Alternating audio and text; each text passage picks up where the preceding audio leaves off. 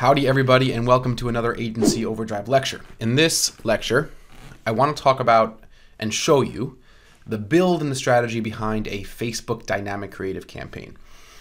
And I think this is a very important lecture to talk about and to focus on, especially if you're interested or you're working on Facebook advertising and Facebook ad campaigns, because there's been this overall shift in the industry over the last couple of years towards more automation. Now, back in the day when I started, there was very little automation, and I didn't start that long ago. We're talking 4 or 5 years. And Google Ads campaigns were primarily, and Facebook Ads campaigns, they were primarily driven by manual bidding.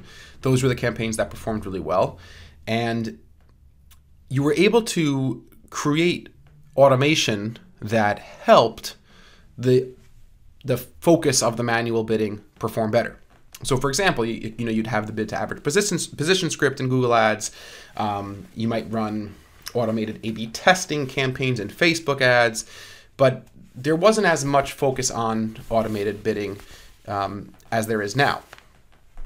And I think it's very important to understand that this shift is a good thing, but it's also a good shift for agencies and freelancers as well. And I'll explain what that means.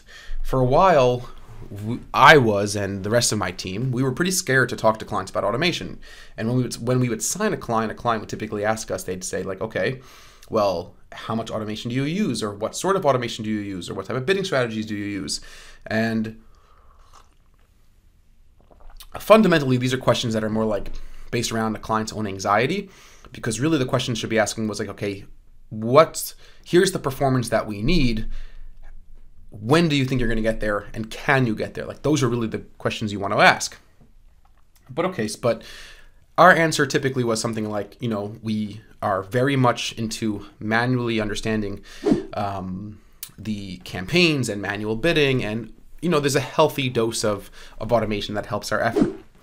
And now we tell clients that no, we're going to be using and testing, target CPA bidding and campaign budget optimizer in Facebook and dynamic creative in Facebook. And it's natural to feel a fear of getting some sort of pushback from clients on that, because okay, well, if you're setting up all this automation, what good are you? So first, let me explain to you how we answer that question now, because that might be interesting to you. What we basically tell our clients is, listen, Google and Facebook and these artificial intelligence systems are going to do a lot better job than any human ever can to determine the exact right bid at the right time, which ad variation should be shown, and all these different data points. But our job is to work on the creative. Our job is to feed the system the best possible data, and that's not easy, right? Writing good ads, designing good ads, figuring out how to incorporate all the principles of persuasion into your copy, into your image assets, into your video, creating the video, testing different audiences, testing different targeting parameters against each other, right? All those different things.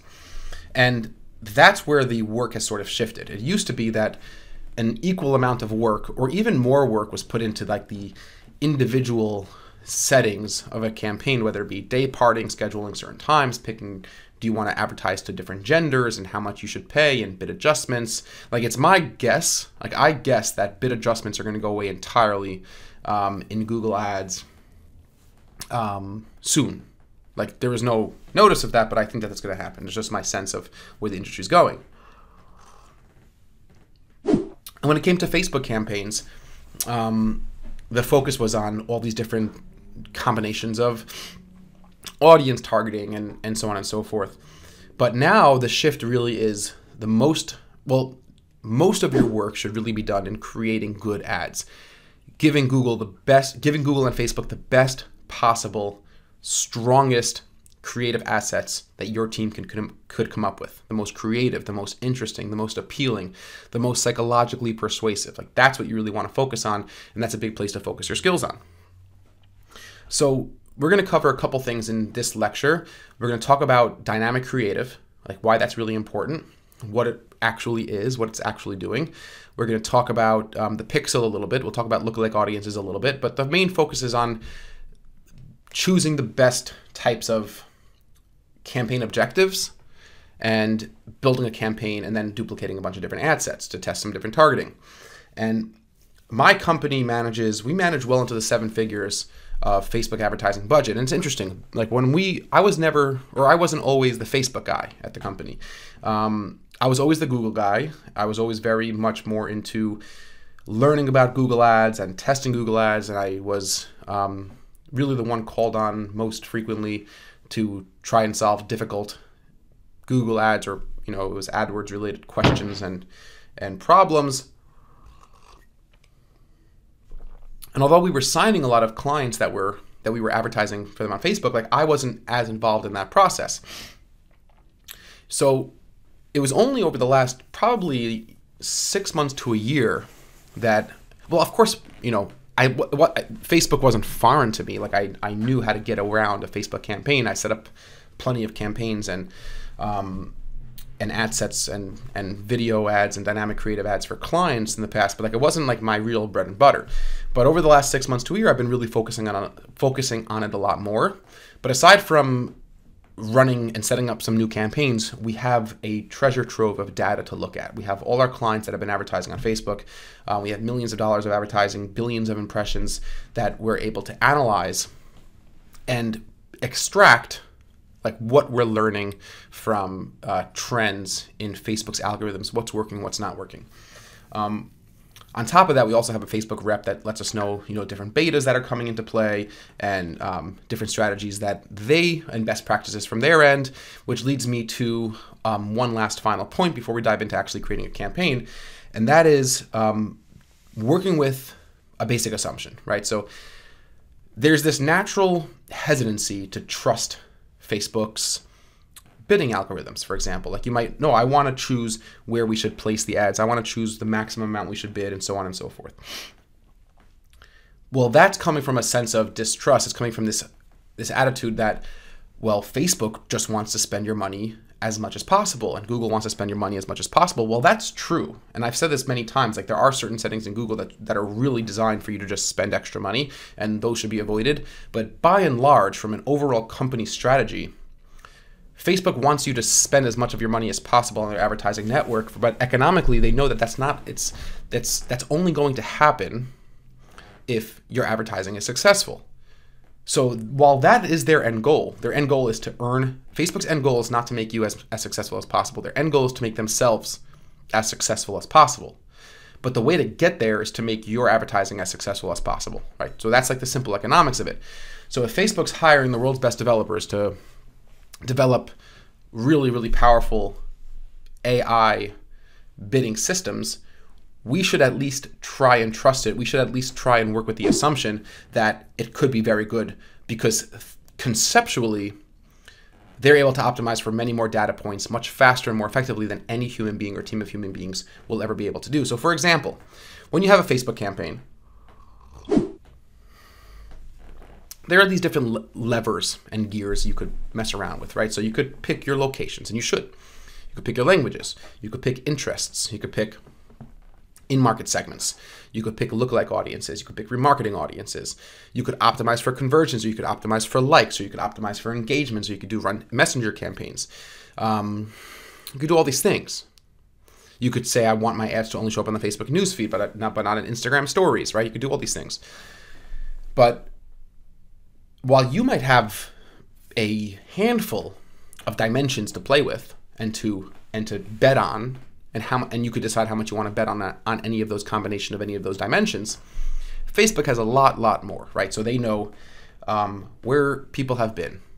They know what people are buying. They know how much money people are spending. They know the last time somebody bought dog food and where they bought it from, and how long it took them to get home with that dog food in their car, right? So and this is not meant as a scary thing, right? They don't know your name, and this is true. Like it's all these data points are Facebook knows you as a user as an alphanumeric string, and they just associate all these other data points to them.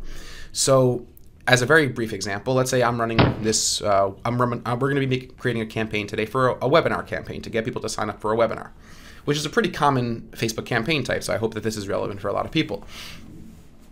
Now, my webinar was really running during the daytime hours because I assumed that people will be more likely to watch it then and whatever. But I decided that I would run my campaigns 24 hours. And as long as my conversion tracking is working, as long as I'm feeding Facebook the information when people are registering for the webinar, then that's all I need, right? That's my job. Facebook will decide when is the best time to spend my money based on who's going to register. Facebook knows. My decision was based on a broad generalization, which is probably true. Out of the entire population that I'll be targeting on Facebook, more of those people would be willing to watch a webinar during the 9 to 5 hours, right? But Facebook has the ability to individually bid on impressions at 10 o'clock at night because they might know that this specific person signs up for more webinars at 10 o'clock at night. I can't do that. So I would either have to make a decision that is suboptimal because my own personal decision making with the information I personally have available would be a decision made for the group as opposed to the individual. When you trust the automation systems, you're allowing Facebook to make decisions for the individual and not the group. So I think that's an interesting distinction, and it's a very, very important part of why you want to focus a lot more on automation. The reason why we're going to talk about dynamic creative today is because dynamic creative is the hallmark product that allows Facebook to optimize for that individual while at scale finding the best variations of advertising assets that have the greatest likelihood of working when they show those ads. Now, I want to also just make it clear that I'm not saying that you should stop optimizing campaigns.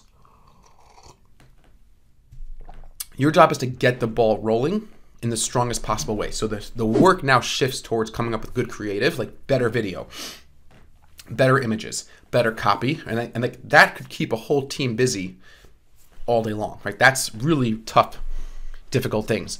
Your job is no longer to say, I want to bid $1 on this bid, 50 cents on this bid, a maximum of 30 cents for this placement. I don't want to show an Instagram stories unless there's some very, very specific reason why you can't show an Instagram stories or whatever it is. But you don't want to be limiting based on generalizations anymore. So you want to start off with like, okay, there's nothing wrong with picking lookalike audiences because that's feeding the system very good information. There's nothing wrong with starting off with,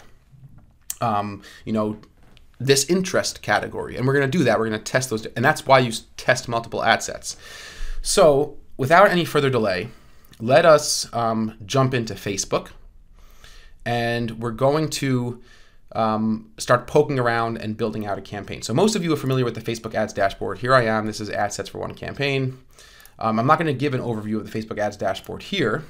I'm hoping a lot of the navigation throughout the dashboard will be familiar to you. And we're going to go and create a new campaign. This is going to be a similar campaign to a campaign that I'm currently running, but I want to build it from scratch because that'll give the best educational value, building it from scratch. But of course, you could always easily duplicate a campaign. So from the campaigns tab, I'm going to create a campaign. And here we are in this very, to me personally, overwhelming overview of what we're going to be doing here. And I think that Facebook's advertising back-end system is way too complex and way too overwhelming or way more overwhelming than it has to be. So just for example here. So just over here, I could choose an auction system or a reach and frequency system, and that just filters out the potential different types of marketing objectives that are available to me. So the auction canopy or the auction broader category has the most available amounts of options. So 99% of you are going to use two of these types of campaigns. So it's either messages, where you're sending people who click an ad to Facebook Messenger, or conversions, right? You want to optimize for conversions, or catalog sales. But really, conversions, and there's a lot of overlap here because a sale of a product could also be a conversion. Lead gen could also be a conversion, right? So there's like, and what in the world does consideration mean? Like they want to, like, it's just so complex. Brand awareness, right? You're not Geico, so you're not looking to spend money indefinitely without seeing any real results. Reach is this type of thing where like Google will just optimize for the most, Facebook rather is going to optimize your campaigns to spend your budget on the most amount of impressions, regardless of if they're showing it to people who will take a meaningful action, regardless of whether or not your ads will be shown to people that will actually convert. Engagement, traffic, video views, these are all like very secondary optimization strategies that like I said, 99% of you are not interested in doing. And then of course there are people that have apps that if your main objective is to install an app, you would use an app install campaign. But again, you're really going to focus on conversions and messages. So in this